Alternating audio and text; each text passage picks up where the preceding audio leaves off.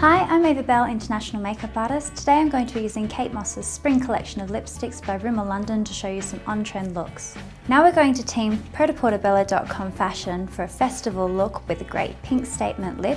Starting the look, we're going to do a pink eyeshadow just to give a really great monochromatic makeup with lots of fun colour. When using pink, you want to keep it close to the lash line and really press that pigment in to get the colour nice and strong. We're making statement eyes here as well as statement lips. It's all about the pink colour.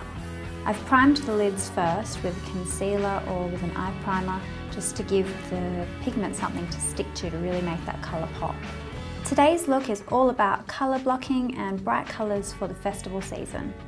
Now we've done the eyes going onto our statement pink lip, we're going to go in and apply a very generous amount of this great Fuchsia Pink. It's shade number 20, which is the iconic colour that Kate actually wears in the print ad for this collection.